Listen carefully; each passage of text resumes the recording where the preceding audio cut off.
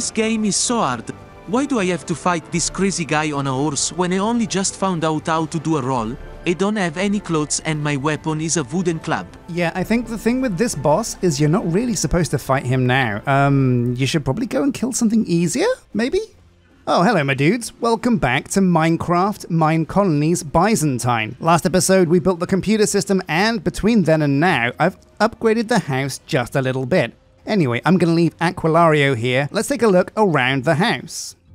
Now, as you can see, we've moved the create grindstone down to the basement, and we've put in some more botany hopper pots as well. The ones that had cactus in, well, I've just left the one here for now, because we're not going to need a lot of cactus, but we've also got sugarcane and all of the trees, but one spare pot for when we want to put down acacia. Now I've gathered up basically absolutely everything that was on the supply boat and moved it over here into the computer system. You can see now we've got 4 more 16K discs and our storage is actually 50% full. Yeah, take a look. Loads and loads and loads of stuff, but I've also discovered like little pockets of minerals and resources that I never knew I had. And this is always the way. You always have like more diamonds hidden away in different little chests than you actually realize. So having a computer is a great way to kind of collate everything and see what we have loads of. For example, raw salmon, cooked mutton, amazing. Now I've prepared a to-do list today because I really do want to keep on top of things. And this is basically how it's going to go. We're going to install the kitchen because today we're going to be kitchen fitters. We're going to put a mossy block in a botany hopper pot. We're going to do our research, do the rails, get the guards gear, and then look at what we're going to be building next. Well, okay, let's get started. Now in my backpack, I've prepared a whole bunch of these basic blocks from Cooking for Blockheads. Now most of these are very simple to make. The oven is just iron furnace and black stained glass. And the sink, it's just terracotta, iron and water buckets. We had all this stuff lying around in the computer and I've basically gathered a whole bunch of what I think we'll need to get the kitchen up and running. But obviously the first part of any good kitchen fit is destruction. So there we go, we've cleared out the floor, cleared out that table over there, and now it's time to put down the kitchen floor from Cooking for Blockheads. Here we go. Now this is basically the multi-block structure. Everything that's on top of these kitchen floor blocks is classed as the kitchen. Now we haven't decided to dye it because honestly, white and black is a pretty cool look. And there we go, 1 block to spare, pretty good. Now we're going to put in the kitchen corner cabinets. These are going to go obviously on these corners. Wait, no, that's not the right place. There we go. Now what I'd like to do is have the fridge and the oven facing the outside of the system because that way we're going to be able to get power in via the generator out there. That's our home power source. A cooking table and, last but not least, the kitchen sink. Amazing. Wait, no, actually I want to switch those around. Traditionally, you always put like a kitchen sink by the window, so while you're washing your dishes, you have something to look at, right? Anyway, over on this side of things, we're going to come over and put in some kitchen cabinets. These are going to go up on top, like this. And they're really just there for decoration, but they do also have a bit of storage. Now we're going to want a toaster as well, so we'll put that on the corner over there. Amazing. And what else have we got? Well, I've got a fruit basket that we can put there, and we can put all kinds of fruits in there if we want to. In fact, let's go grab some from the computer. Yeah, and there we go. That's mixed things up just a little bit. As for the fridge, we're better for the cooked mutton. Actually, no, I want that on my bar because I want to be able to eat that. Now, I accidentally created 2 clipboards because I lost my old one. Then I found it while I was, tidying up and moving things over with the computer. It's a very simple craft, but these kinds of things happen and they'll happen less often now we have a computer. So we've got everything in position now. Oh, except the cow in a jar. So we'll put that, where are we going to put that? I reckon over here in the corner. And this is a great source of milk. Now onto the upgrades. So we're going to put an ice unit in the fridge, right click like that, boom, and that means now the fridge can create ice. Very nice. And for the oven, at the moment it uses fuel, but what we're going to do is put the heating upgrade in here, and what that does is it means it accepts power, like from out there, and uses power to cook stuff. Pretty cool. Now, before we're finished, we're going to give it 1 pass and decorate with dye.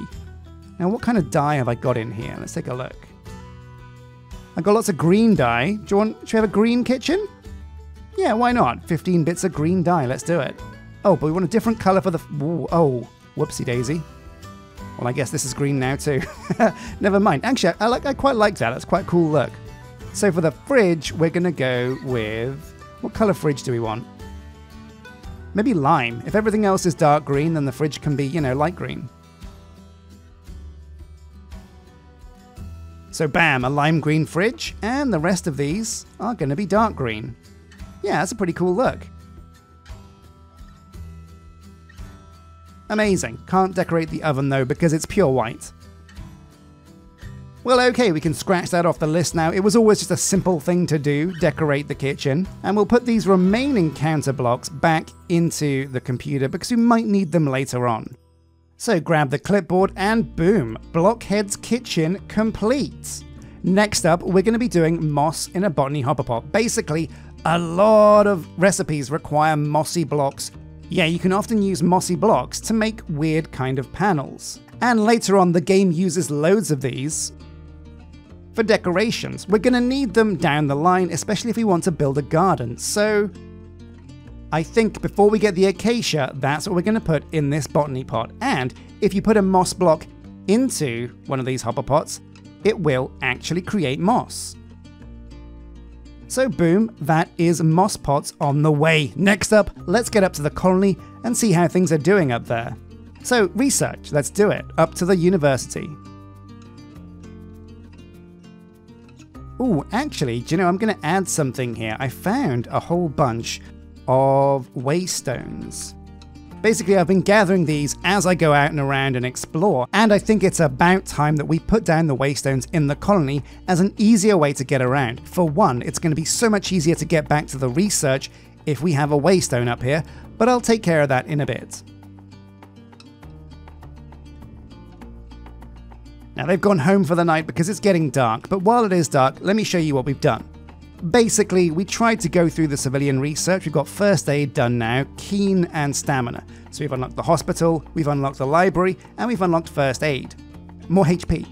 We've got rails and outposts, so we've got more dudes, and they can use rails. We've also researched higher learning, so we've unlocked the school, but we haven't touched ambition or remembrance yet. Now beyond that, we have gone into combat and learned all of these. It's only 30 minutes per research for the first level 1 ones, so getting things like tactic training that unlocks the barracks was super easy. Avoidance, so our knights now can use shields, something else for us to craft. Improved leather, so they got more durability, and taunt, so that the enemies should, in theory, attack our knights, rather than our colonists, yeah? So what is the research we want to do today? Well, we're going to go down technology because we need to think about building some of these more tech-heavy buildings. So biodegradable gives us the composter's hut, which is great for compost, but it is kind of good later on because it unlocks things like the plantation, and the plantation is essential.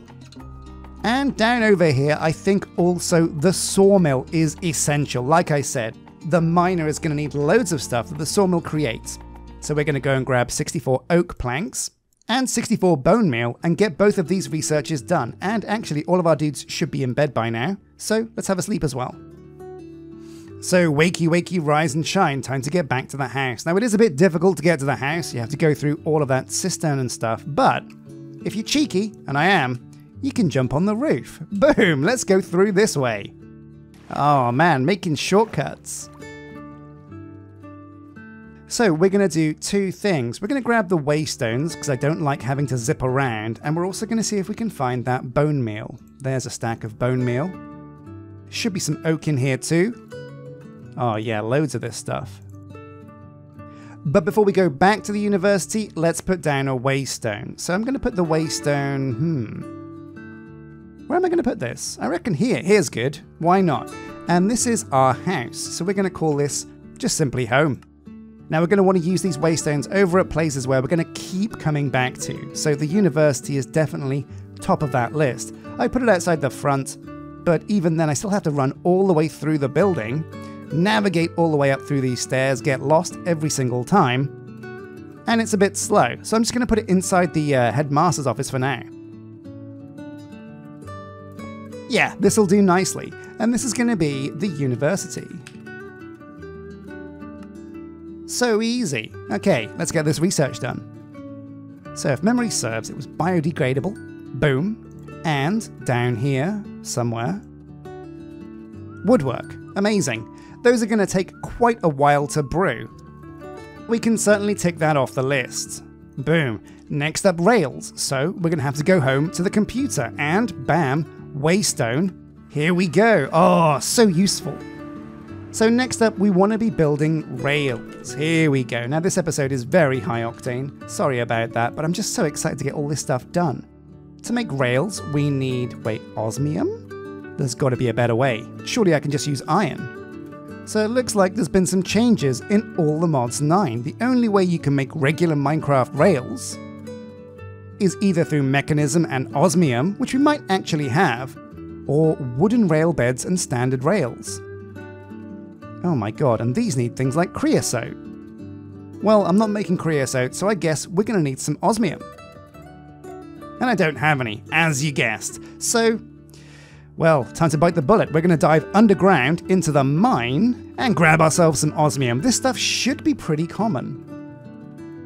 So, on the hunt for osmium. I had no idea I'd ever need this stuff, but here we are, in the caves again. Osmium! Hooray! We found some. Doo-ba-doo-doo. And we're going to... Oh, no, we can just use the waypoint that we have over here at the builder's hut. Boom. So, from construction to home. Oh my god, zipping around the colony has never been easier. So we have an ore hammer in here somewhere. Wow, we've got 2, actually. That's amazing. And we're going to use that to turn this raw osmium into dust. Always worthwhile doing. And now a job for Jumbo. Get over here, put the osmium dust in here, and this will get us all the ingots we need. We're going to try and use rails to get around the colony as much as possible. But honestly, for now, all I really want to do is see some of the colonists use them because they look really cool. There we go, 3 stacks should be fine. Put all this stuff back in the computer. So let's do it. We'll head over to construction and start ploughing down these rails. Oh yeah. Now I really do hope that colonists use these because it took me ages to dig out this tunnel. Like honestly, like seriously, a huge amount of time. You don't even know. And I hope it was worth it. If it stops kids from drowning though on the colony, it was well worth it. And there we go. So we're going to have a sleep and then camp out by one of the subway stations to see if these guys go home. Now one weird thing is, I'm not getting the message that colonists are sleeping through the night. I have a theory that we actually have colonists that don't have homes. And I'm not quite sure how that could happen, but I feel like maybe turning off Kids Will Be Born is a good idea. So here we go. For now, we're at max capacity on the colony. We've got as many dudes as we can currently support. Let's go and make sure that no more dudes are going to be born. Settings, Kids Will Be Born off. So yeah, let's take a look in information. How many of these dudes are homeless? 8 unemployed. Doesn't say any of these guys are homeless. I'm not sure if it would say if they were homeless here though. What about the other tabs? Oh my god. Oh wow. Look at this! So it looks like happiness is actually kind of being fixed. We're not seeing red across the board anymore. In fact, we're actually seeing a couple of greens. That's good news. So I guess it can't have been Strawfingers that was making the colonists unhappy? Yeah, I think Dunny was just being, you know, crazy. She's always off believing in this crazy magic stuff, and I don't know. All sounds like nonsense to me. So the clipboard and what's next? Yeah, rails are in place. But let's go and camp out a location to see if people actually do use them. Oh, somebody just zipped through a rail. Yeah, oh, here we go. Oh, we're going to miss it. Yeah, look at them go. Those guys are storming along the rails. Oh, that's amazing. So the system actually works. These guys are using the rails to zip around the colony. Oh, that's great news. Really cool to see.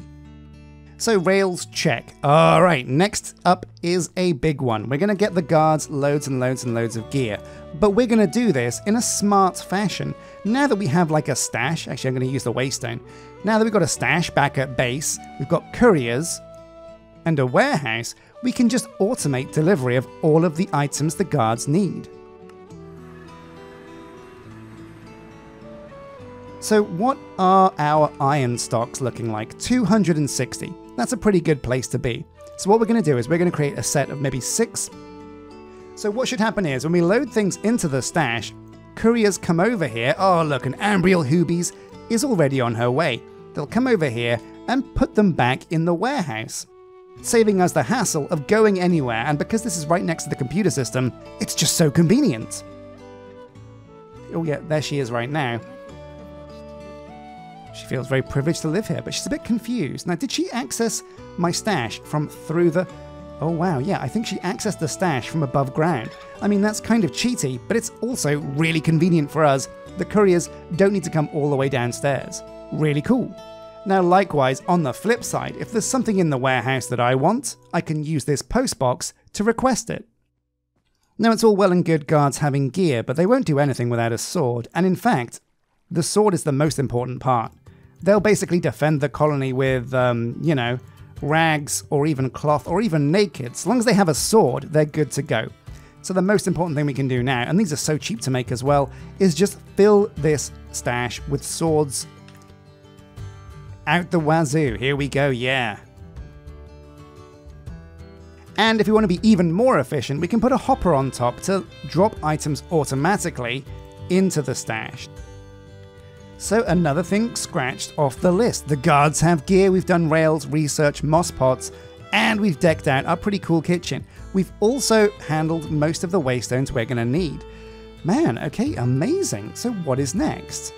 Well, I could put down these final 2 waystones. That sounds like a good idea. So yeah, over this way, and if we put a waystone by the tavern, that's going to make coming over here and hiring new dudes much easier. So for the moment, what I'm going to do is I'm going to call this waystone Tavern X. But what I want you guys to do, if you watch this far into the video, is let me know what you think this Constantinople Tavern should be called. And I'm happy with absolutely any kind of suggestion. Let me know, and the one that you guys like the most, I will definitely add as the name of the tavern. We'll keep this one in the chamber for now, although I can see us wanting to go over to the agricultural district later on, or maybe even the industrial one. So now that our couriers are back in action, maybe it's time to start emptying the computer of things that we're going to want to store in the warehouse. What do I mean by this? Well, there's certain things that we just have absolutely no use for here, but the colonists can actually use.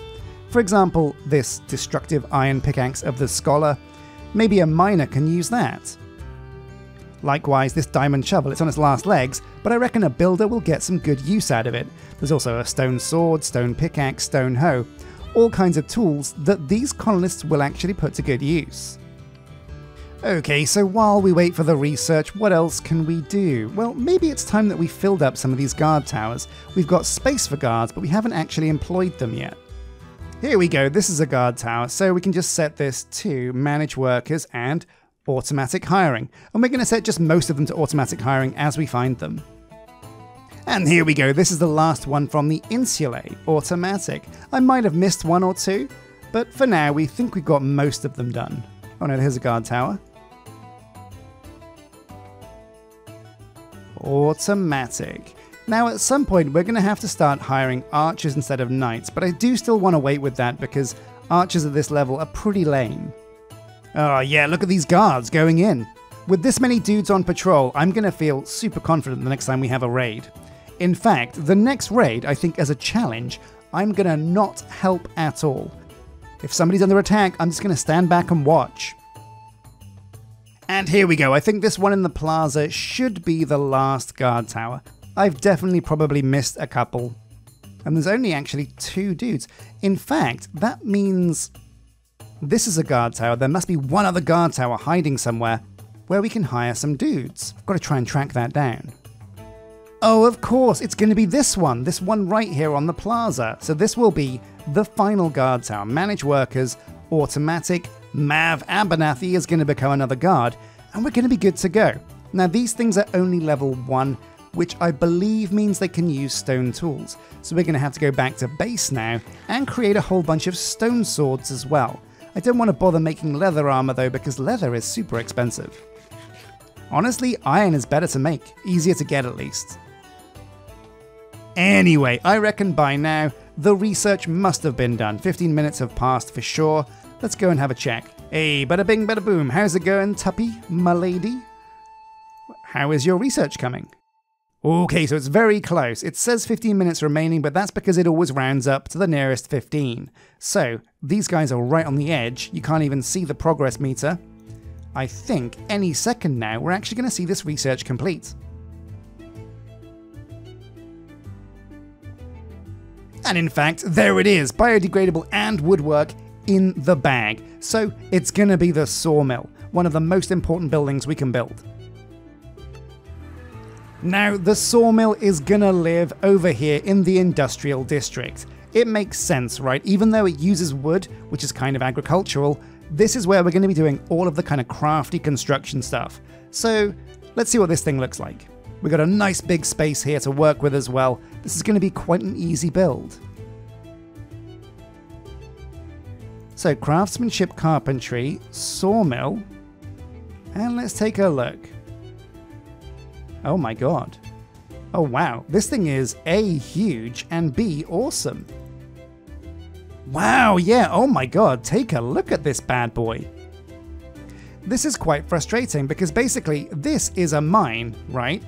And building this to level 3 should have expanded our boundaries by about 3 chunks, but I don't think it has.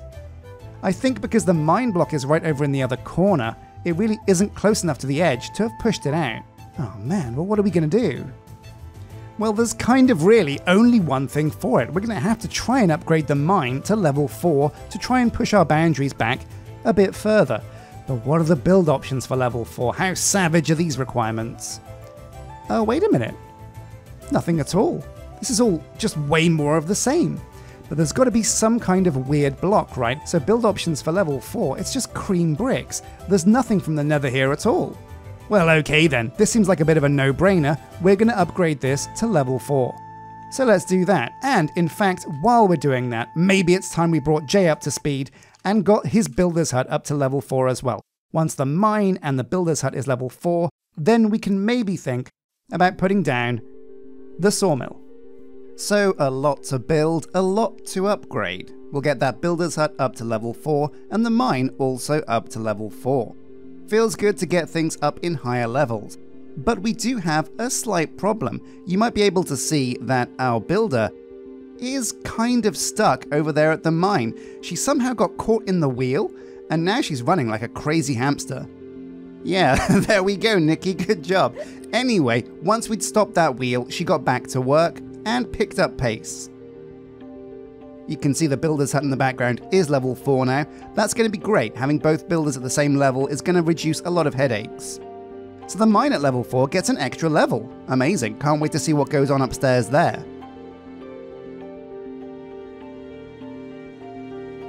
And as the sunbeams cascade over the mountain, boom, the mine is level 4. Excellent stuff. Now I took a look at the boundary and I realized, oh my god, getting the mine to level 4 still didn't give us enough space. So we've come over here by the sea wall to make a guard tower. I'm a bit nervous about splashing too many of these around, but it really was required to push the boundaries back and give us enough space to build this sawmill. And a guard tower goes up very, very quickly, especially just to level 2 and 3.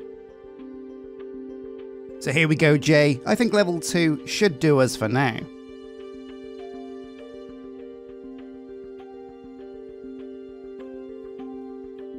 Thank you very much. So with the boundaries expanded now, we have enough room to put down the sawmill, and we're going to jump straight into this. Now the sawmill has a massive footprint, and I can't work out why it's so big.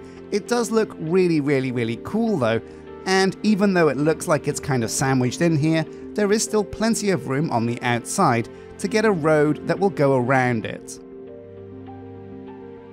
Like I've said before, I am kind of worried that we haven't got enough room in the industrial area, so we're going to be expanding this area out as much as possible to give us as much space as possible.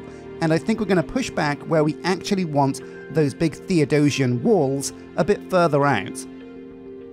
Man, but thinking about it, this city is going to be huge. It's going to be a massive behemoth. And boom, here it is, the level 1 sawmill. And yeah, this guard tower level 2, but I'm kind of thinking now we have the sawmill in place, I could even get rid of this guard tower. But I'm not gonna, because we might need more guards down the line, who knows. It's not hurting anybody being here just now, but what we will do is remove this sand, so our dudes can actually get to their job. Although I wonder, is that sand put there for a reason? So that the guards don't have to go inside the guard tower? Can they get stuck inside here? I don't know. Was the sand there for a reason? Well, anyway, this place is going to need a guard, but it looks like we're fresh out of dudes. So we're going to have to go over here and hire a carpenter to work in the sawmill, and we're also going to have to hire a guy at the tavern to come and stay in the colony. Oh, someone left their sleeping bag here. Clumsy. So we got Cheesy 101. I love it. We got Ivana Hoobies. Do we really want another Hoobies though? We got so many so far. And who's this? Oh man, it's Leonard Butthole. Oh, that's a choice as well. So what do these guys cost? What do you want, Leonard? Oh my god, redstone dust. I think I actually have some in my backpack. No, I got raw redstone, not the same. But I feel like this colony needs a butthole, so we're gonna go and grab some. Good to see you. There you go, son, fracture this. So his skills, oh, we should have looked at his stats, but they're pretty good across the board. The lowest here is 7. So let's go and find out what a carpenter actually needs. This is a really impressive, cool looking building as well. I do like it a lot. Aha, yeah, we're not doing too bad. 21 and 13, Leonard has pretty good stats for this. So once we have the carpenter, let's bring him over. Oh, looking very dapper, my friend. But he's off. He's going. No time, doesn't want his job? Sure, whatever, that's okay. Well, once he has stuff to do, I'm sure he'll come back.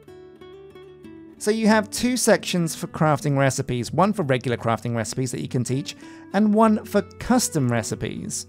And the custom recipes are to do with the architect's cutter. So all of these weird plank walls that you see, all of the pillars, all of the panels, anything that basically says domum ornamentum on it is kind of a architect's cutter recipe. So with that in mind, the first thing we said we were going to configure is the scaffolding that the miner's going to need to do their job, because as you've guessed it, they've kind of stopped. They made some headway, but there's a lot to do. Oh man, and the level 4 mine, I didn't take a look at this earlier, but this thing's a real beast. 2 floors, and upstairs we have, oh my god, a couch. Very nice. Great place for R&R, but also a basement. Oh, so the rack space now hooks up to the main hut bit. Very cool indeed. So, oh my god, he's stuck. Are you okay? Yes? Right, here we go. So like I said, to continue his job, this guy is going to want some scaffolding. He's going to want framed spruce planks. The frame material is spruce log, and the center material is spruce planks. But there's another way that we can see what he wants, because if we have our Minecolonies clipboard, and this thing's probably going to be a mess, but yeah, as you can see, it also shows up here. He's looking for framed spruce 1 to 32. Now that shouldn't be a massive issue. By just adding these 2 inputs, we automatically teach the carpenter all of these recipes. It's really efficient. So boom, teach. 1 of 10 in the bank. Every time you go up a level in this building, you get 10 more recipe slots, and that number can further be augmented by research. But yeah, looking good. So he knows how to make this thing that the miner wants, but he doesn't have the materials yet. So we'll bring him over here, go to his inventory, and load him up with some of this good stuff. Oh my god, yes! Finally, the man is going to work. Here we go. And so yeah, with these in mind, all we have to do is make sure that the warehouse... Oh man, look at those specs.